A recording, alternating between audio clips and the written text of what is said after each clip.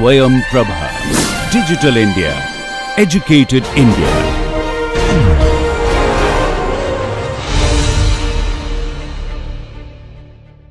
Now I am going to discuss the simple situation in which how we can get the limiting state probabilities. This is a simple model in which we have only two states, and this two states model is the very good example, in the sense this can be interpreted as the many situation. For example, you can think of a weather problem in which 0 is for a rainy day and 1 is for the sunny day, and what is the probability that the next day is going to be a sunny day. From the rainy day, that probability is A, and from a rainy day to sunny day it is going to be the probability B, and the next day is going to be the same thing, whether it is a rainy day or sunny day, according to the probabilities 1 minus A and 1 minus B.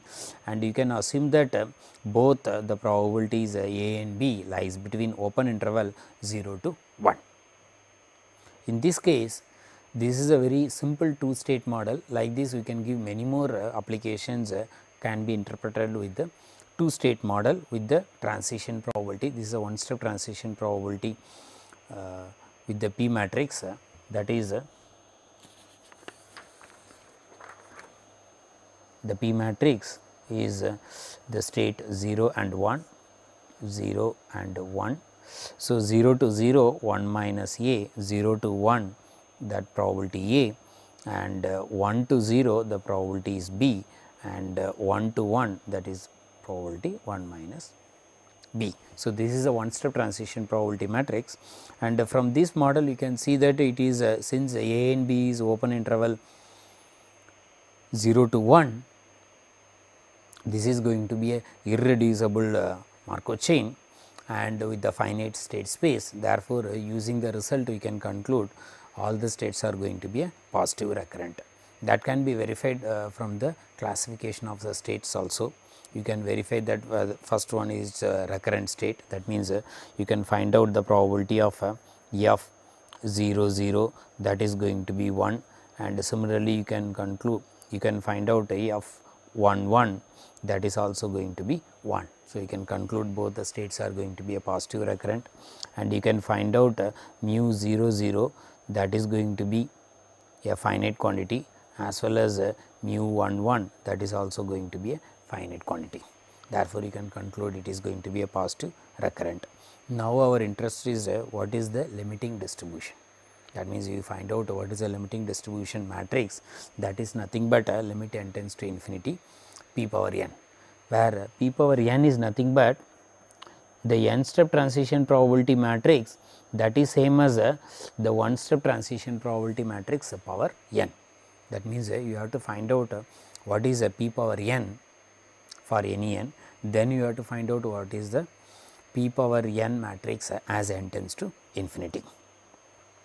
So, you can use either eigenvalue and eigenvector method, or you can use the by induction method. That means, you find out p power 2, then p power 3 and so on, then you find out what is p power n by mathematical induction, or you find out the eigenvalues or eigenvectors, then you find out the p power n.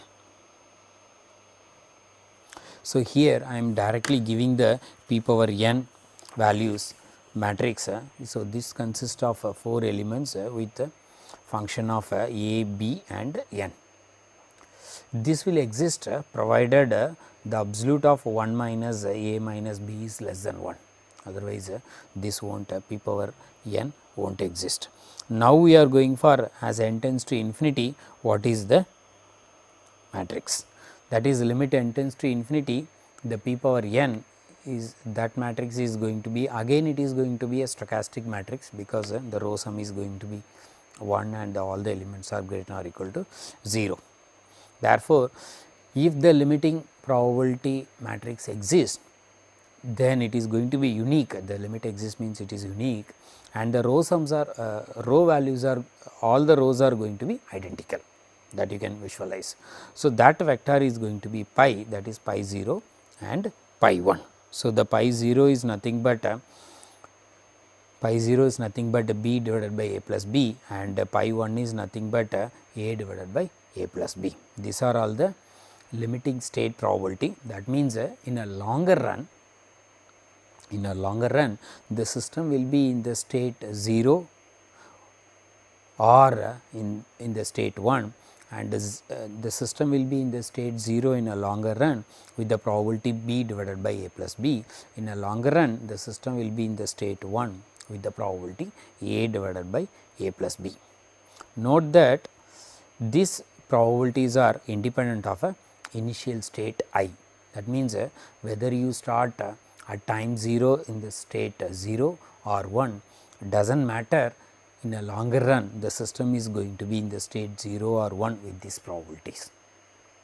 So, this is the situation for a time homogeneous discrete time Markov chain with the finite state space and irreducible Markov chain. Therefore, all the states are positive recurrent, and we are getting the limiting state probabilities which are going to be independent of an initial state. So, this information is going to be useful later. Based on this, I am going to distinguish three different probabilities distribution. The one is a limiting distribution, the next one is a stationary distribution, the third one is the steady state or equilibrium distribution. In general, all these three results are these three distributions are different.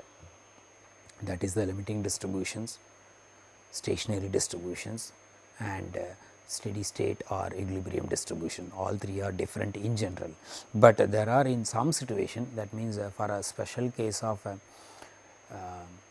discrete time Markov chain, all these three results are going to be same.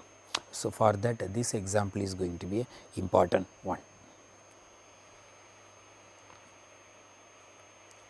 Now, I am going to discuss the ergodicity. This is a very important concept in the any dynamical system, but here we are discussing the Markov process or we are going to discuss the time homogeneous discrete time Markov chain, but the ergodicity is an important concept for any dynamical system. So, I can give the easy definition, that is it is necessary and sufficient condition for existence of Vj's, that is nothing but some probability state probabilities. If that is satisfying, Vj's are going to be summation Va is Pij, and the Va's are going to be summation is going to be 1 for j. In case of irreducible aperiodic Markov chain, then we are going to say the system is a ergodic system. That means, whenever the system is a irreducible and aperiodic Markov chain, and then that system is going to be called it as a ergodic Markov chain, or this process is called the ergodicity. That means, if you have a irreducible and aperiodic Markov chain, the ergodicity property is satisfied. What is the use of ergodicity property in the Markov chain? Since it is a irreducible and aperiodic, these limiting distributions, these probabilities are going to be independent of initial state. Therefore, this is used in the discrete event simulation. That means, if you want to find out the what is the proportion of the time the system being in some state in a longer run, that you can compute by finding the, that is nothing but the limiting probabilities, and this limiting probabilities is same as these probabilities Vj's can be computed in this way using the one step transition probability matrix, and that probability is going to be always independent of initial distribution. That means, whatever the seed you are going to provide in the discrete event simulation, that does not matter, and you are interested only in the longer run, what is the proportion of the time the system being in some state. So, that can be easily computed for a ergodic system. That means, before you use the ergodic property in the any dynamical system, you have to make sure that that system is a irreducible aperiodic, then you can use the ergodicity concept.